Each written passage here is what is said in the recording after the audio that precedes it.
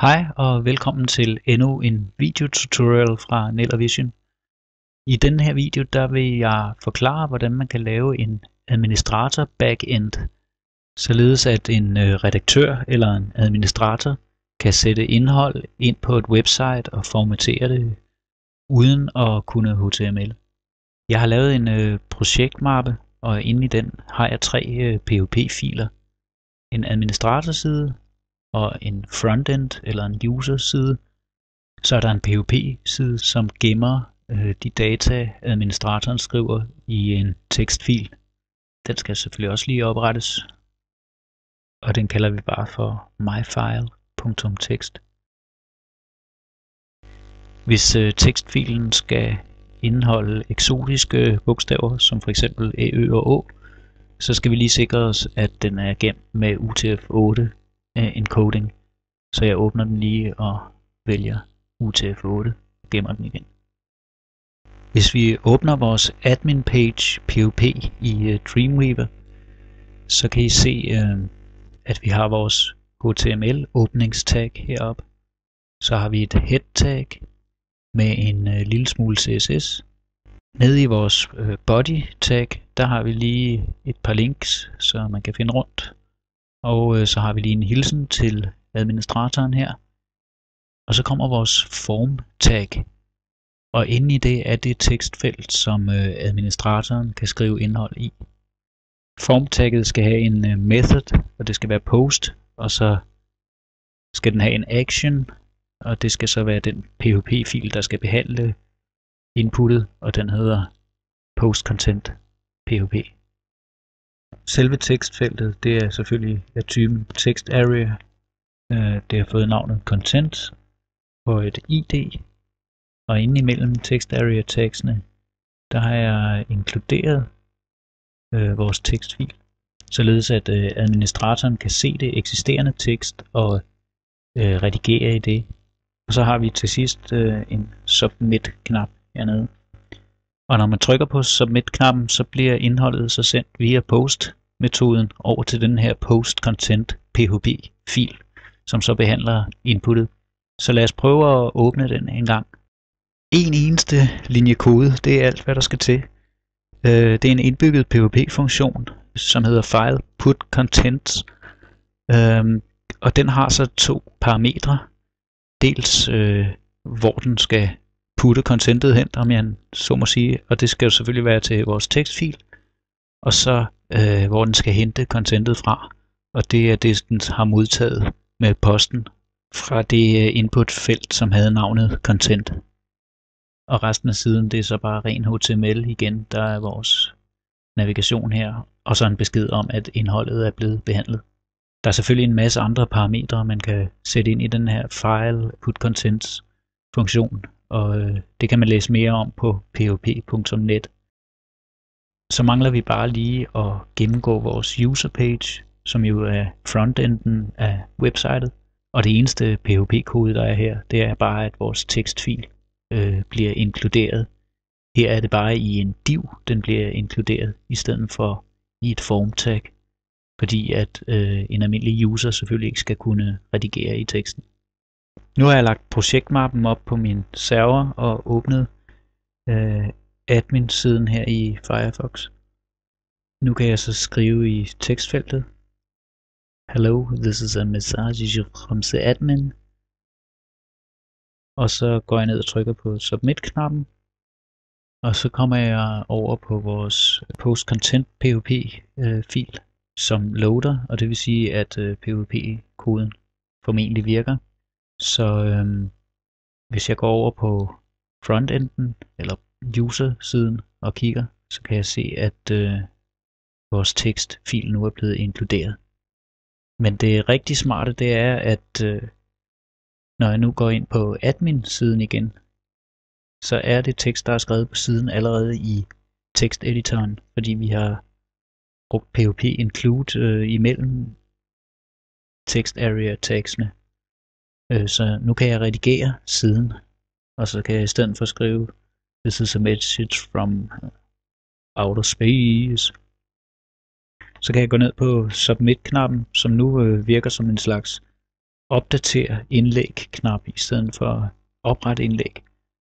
Så får jeg så at vide, at det lykkedes, og kan nu se det opdaterede indhold på frontenden. Super smart, men det er en lille smule 80'er-agtig, det her kommunikation med ren, uformateret tekst. Sådan lidt samme teknologiniveau som en telex. Så det jeg vil gøre, det er, at jeg vil prøve at integrere en såkaldt WYSIWYG. En WYSIWYG, det er ikke, som man måske skulle tro, et uddødt punktdyr, men derimod et brugerinterface, som giver administratoren mulighed for at formatere teksten og indsætte hyperlinks og billeder og den slags. En af de gode af slagsen hedder TinyMCE, som man kan hente helt gratis. Det er et open source projekt. Den kan man hente på tinymce.com. Og der er jeg nu gået ind og downloader den seneste version. Den pakker jeg så ud i min projektmappe, og det kan godt tage lidt tid. I den udpakkede mappe et eller andet sted, der skulle gerne ligge et JavaScript, der hedder tiny_mce.js. Og det script, det skal vi linke til i headeren i vores dokument. Så jeg går ind et eller andet sted imellem vores head tags, og så indsætter jeg et script tag, type text javascript, og så skriver jeg src og browser hen til tinymce javascript. Så lukker jeg lige script tagget. Nedenunder skal vi også have noget javascript ind. Der skal vi have den kode, som assigner tinymce til vores text area, og hvor vi kan konfigurere funktionaliteten. Inden under documentation på tinymce.com, der er der nogle eksempler, og jeg prøver lige at finde et med rigtig mange funktioner og knapper. Det er der vist helt nede i bunden. Ja, her er noget kode, som vi kan kopiere, og så sætter vi så det ind i vores dokument. Nu har jeg lagt den mappe, vi downloadede, op på serveren, og jeg har også uploadet den nye version af admin-siden. Og hvis jeg refresher i browseren, så kan vi se, at der er kommet det her lækre brugerinterface i vores text area. Og nu kan administratoren simpelthen gå ind og formatere sin tekst, som hun vil, eller han vil. Man kan gå ind og assigne styles til teksten, og man kan putte teksten ind i et blok-element. Jeg vælger her heading 2, altså H2 tags omkring teksten. Og så i linjen nedenunder går jeg ned, og så vælger jeg kursiv, skriver en linje her. Så gemmer jeg det nøjagtigt ligesom før, og formateringen den er gemt som inline styling i vores tekstdokument. Så eftersom det er inkluderet i frontenden, så ser vi den formaterede tekst på forsiden. Jeg kan også prøve at sætte et link ind. Jeg skriver visit my webpage, og så markerer jeg det tekst, der skal være link.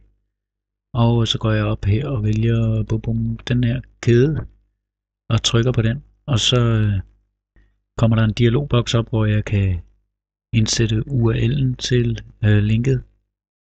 Jeg kan også vælge, om det skal være target blank eller target self, altså om vinduet skal åbne i et nyt vindue eller i samme vindue. Og jeg kan gå ind og give det en title. Det er den tekst, der vises, når man hopper musen hen over linket. Det skal bare tekst.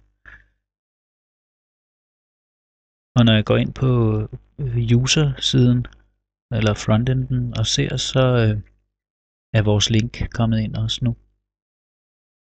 Det allerbedste ved TinyMCE, det er, at man simpelthen kan customize nøjagtigt, hvad for nogle knapper man vil have, og hvor de skal sidde i editoren. I den her mappe, vi downloadede, der er en masse eksempelfiler, og der har jeg bare fra en af dem mere eller mindre kopieret koden, og så faktisk bare fjernet nogle knapper, jeg ikke vil have, og flyttet lidt om på rækkefølgen af dem. Og nu kan vi så se mit customized tema her på serveren, hvor der er lige præcis de knapper, jeg vil have. Jeg har begrænset dem til kun at være i første linje, og der er ikke så mange knapper. Der er stadigvæk rigeligt til, at admin kan gå ind og spolere et hvilket som helst design. Jeg går ind og vælger en Comic Sans her. Hver designers mareridt og en rød farve. Så højre stiller jeg lige teksten. Og som I kan se, så kan TinyMCE være et farligt våben i hænderne på en administrator, der synes han eller hun har designerevner. Det kunne da være frisk med sådan en rød lille overskrift der. Okay, nu ved jeg godt, hvad I sidder og tænker alle sammen. Eller begge to af mine subscribere. I sidder og tænker billeder. Hvad med billeder? Der skal der være mulighed for admin til at lægge billeder ind også. Der er ikke umiddelbart mulighed for med TinyMCE at uploade billeder. Men der findes heldigvis en plugin, som er rimelig nem at installere, som kan integrere den funktionalitet. Og det skal jeg nok dække i næste afsnit, hvordan man gør det, ikke så svært. Men man kan faktisk godt med den her basisinstallation indsætte billeder fra en URL, altså et billede, der allerede ligger på nettet. Så det vil jeg lige vise, hvordan man gør. Man trykker overraskende nok på det her billede af et billede, og så kommer der en dialogboks op, hvor man kan indsætte billedadressen. Nedenunder der kan man skrive en image description, og det er nok en alt-attribut, vil jeg tro. Så er der så kan man indstille også noget med alignment og dimensioner og så videre på billedet. Så trykker jeg insert, og der har de her folk på TinyMCE altså lavet et eller andet sweet Ajax kode. Billedet kommer ind i tekstfeltet med det samme her, uden siden bliver refreshet.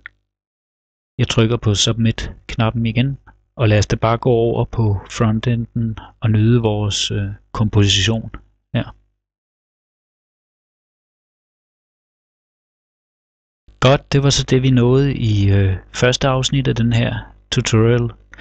I andet og sidste afsnit, der vil jeg som lovet vise, hvordan man kan installere en plugin, så administratoren kan uploade billeder fra sin egen PC til hjemmesiden. Tak fordi I så med.